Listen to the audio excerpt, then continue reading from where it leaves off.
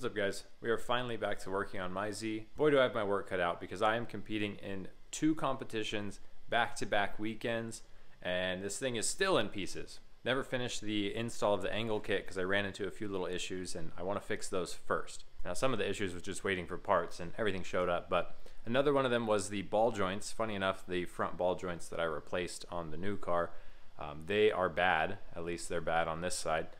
And I thought it would be silly to put a new angle kit on the car with a bad ball joint. And since I already rented the tool from Amazon for the other car, might as well put it to work. So I'm gonna go ahead and knock that out and we'll take it from there. Worst job on the car is done. That ball joint's fixed. Still need to get the tie rods wrapped up and do an actual alignment. But for now, we're moving to the worst job off the car, which is actually fixing the fiberglass side skirt I blew up when Alex and I did that practice day. I absolutely hate fiberglass work, but I love these side skirts, so I've got to fix them. They already started sanding everything, so we've got a pretty decent repair to do there.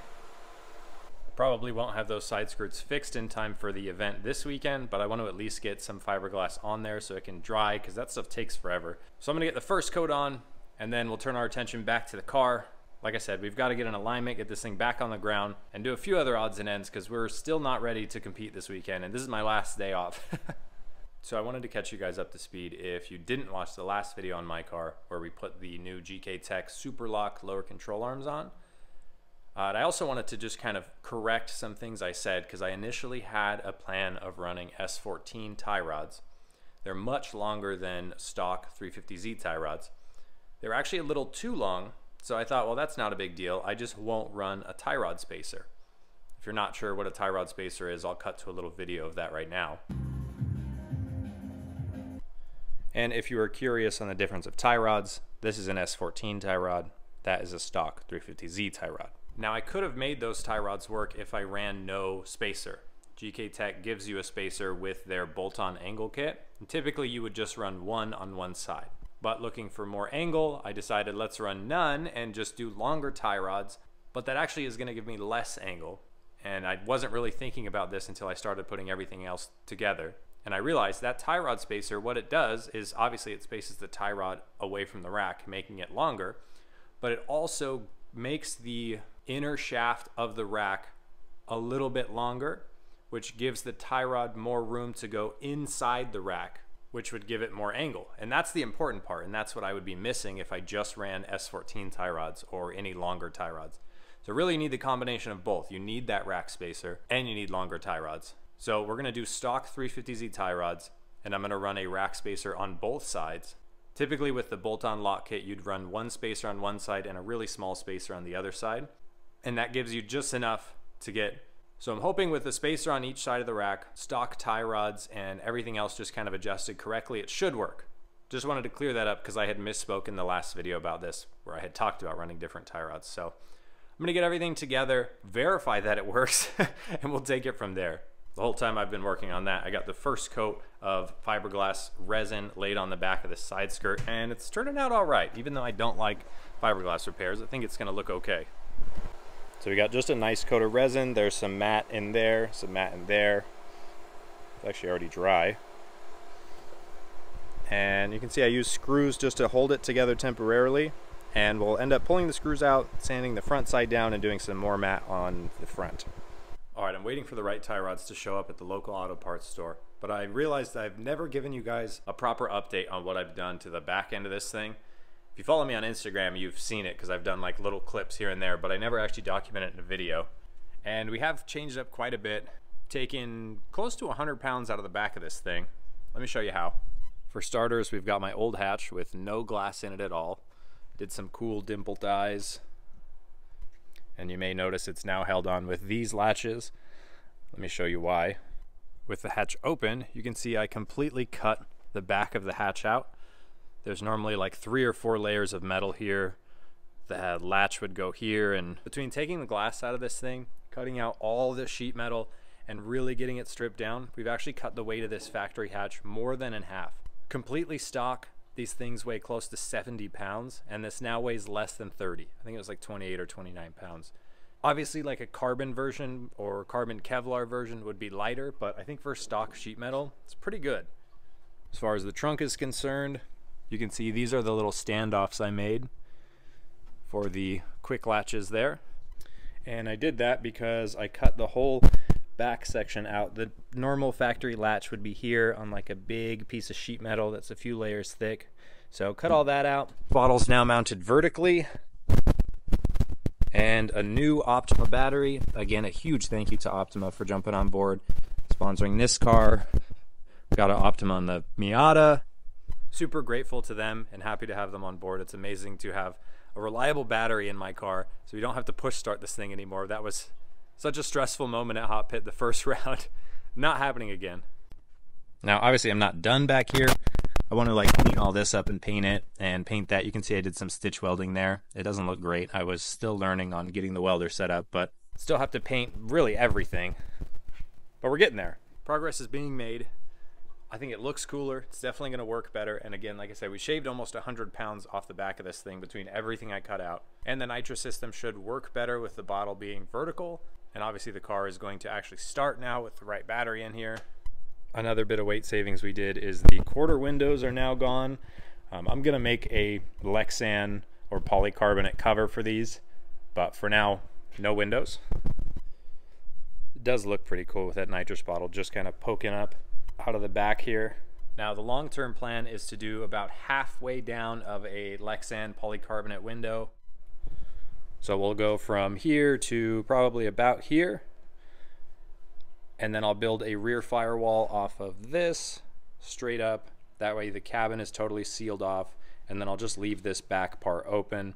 It'll be cool because smoke will come out of here and out of these little holes. And that'll happen when I actually cut the back of this car off. Like everything back there is eventually going to be gone. But it's all in steps. This is where we're at now. This is going to work for the next 2 events. And then we'll just kind of take it from there. If I'm being honest, I'm waiting until I just get a little too deep in the wall and I actually need to like replace a quarter panel, and then I can do over fenders and cut the back end off and go down that whole road. But we're not there yet, and I don't like cutting up a car that doesn't need it. So this isn't putting into the universe that I want to crash, but a little wall tap I wouldn't mind. Another significant change we made to this thing that you can't really see is we actually swapped out the diff. So instead of the factory 3.5, we're now running a 4.08 final drive. So by completely changing the gear ratio, we're really going to change the characteristics of how the car drives and how the gearing is. So for example, at Irwindale, I was able to shift up into third, initiate onto the first small bank, and I was kind of in the middle of third. Obviously when it rained, everything changed, but in the dry, I was kind of in the middle, and the sweet spot of the power band is a little bit higher than that. And then on the infield, I had to downshift, and then as we got back to the outer bank, I had to upshift into third, and really it was that last outer bank that I was just not in the right spot as far as the power band's concerned. I was just a little too low in third gear. So by totally changing the gear ratio and making it a shorter one, using Irwindale as an example, I would probably still be in third, but I would now be at the top of third, like really revving it out, and I might even be able to stay in third in the infield. I'm not sure. But I'm definitely excited to find out. I think that's going to be one of the biggest changes here. Because I mean, like losing 100 pounds or so, you might feel it, you might not. But I think that gear ratio is going to do a lot for us. Another change we're making is about tires. This is why I'm so grateful to work with a company like Vitor, because they are helping me out big time.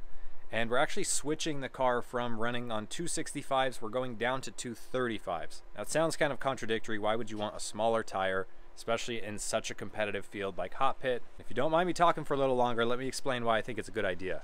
So it kind of falls in the same category as the gear ratio change. The main thing I'm after is a higher wheel speed. It's going to keep the car in drift, and it's going to make it easier to drift. When your rear wheel speed is pretty close to the front wheel speed or vehicle wheel speed, it makes it hard for the car to stay in drift. And that was something I really noticed in the rain, was even in third, the car still wasn't super happy. I was really struggling to keep the wheel speed up, which meant it was hard to keep the car in drift. It sounds silly, and if you watch the live stream, it looked silly because, like, who could struggle to keep a car sideways in the rain? But it's just because the difference in wheel speed of the rear wheels and the actual vehicle was not far enough apart that it was easy to maintain a drift. Hopefully you're following along with what I'm trying to say here, because it gets a little confusing. But at the end of the day, my goal is to have a higher rear wheel speed which is going to make the car easier to drive and easier to maintain in a drift. It's also going to be easier to hold it at big angle. And really, I shouldn't lose any actual speed. I shouldn't lose any forward drive because we're still going to be on the same compound tire. And if you really think about it, I should actually be able to dial in more grip on a smaller tire. The reason for that is because on a 265, I have the car set up full stiff. The shocks are full stiff, the sway bar is full stiff, and we're running like 50 PSI, sometimes higher. If I drop down to a smaller tire, I can run less PSI, I can soften up the car, meaning I can soften the dampers, put the sway bar on a softer setting, and dial in more mechanical grip from the chassis. I can play more with grip on tire pressure, and I really have a lot more variables to kind of tune in, as opposed to just maxing everything out and hoping for the best and having no real room to adjust. So if you see me at Hot Pit or one of these events and you think, why is this guy running 235s while everybody else is on 265s? Now you know. And it'll be really interesting to see how we do, because this is the first time I'm going to be competing on a smaller tire. I've ran smaller tires before. Actually, the first like year and a half I was drifting that thing, I was always on really cheap 235s. And I made the switch to 265s on Drift Week because they lasted way longer, but we were running a harder compound, and that's another story. But it was just kind of like natural once you get into competition to always think like, yeah, I need a bigger tire, I need to run the same thing the big dogs run, but really, like, why am I doing that? I'm battling guys that have like 600, 700, 800 horsepower. I don't need to be on the same tire they do. It's obvious now why it didn't work. And like I said, I'm excited to make the change. I think it's gonna be really cool. I'm just crossing my fingers that it actually works. We're gonna be testing this theory of small tire next weekend. We're actually driving an event hosted by my buddy Bailey, Cat Daddy as some of you guys know him. He hosts the Ultimate Drift Challenge at Apple Valley Speedway, and it is a 215 spec event, meaning you have to be on a 215 rear tire, which is really small. So it's going to give me the opportunity to really play with the chassis and the suspension settings and the alignment settings and really try to find as much mechanical grip as I can, because we're not going to get any grip out of these tires. I'm really looking forward to that, and I think it's going to be a lot of good kind of training for Hot Pit, not necessarily driving wise, but like knowledge wise. I'm going to learn how to really set the car up and dial it in when I don't have the grip of a big tire to rely on. So I'm definitely excited for that. That's actually next weekend, so that'll probably be the next video you see. We'll see how we do. It's going to be at Apple Valley Speedway, and I have not ran tires that small in a really long time. It'll definitely be interesting, but I'm crossing my fingers we do well there and take that energy into Hot Pit. Sorry for boring you guys with so much tech talk, but I wanted to kind of touch on that because I think it's an interesting, and some people were scratching their heads when I was telling them I was going to go to a smaller tire, so I figured I'd share with you. But let's get these unloaded because we still have a good bit of work to get done on the Z. This car was on jack stands for almost a month. It feels so good to have it back on the ground. Just turning it lock to lock, getting a good idea of the angle, making sure nothing rubs, taking it for a quick test drive, and boy does the steering feel so much more snappy. It's amazing what having a single lower control arm does as opposed to the factory double ball joint weirdness. Drives super good. It feels a lot like a well set up S chassis. I cannot wait to take this thing to the track. I mean, just look at how much more angle it has. That's going to be a wrap on this one. You guys will have to stay tuned for the next video where we actually take this thing to the track and jump straight into competition. Wish me luck, and as always, I'll catch you in the next one.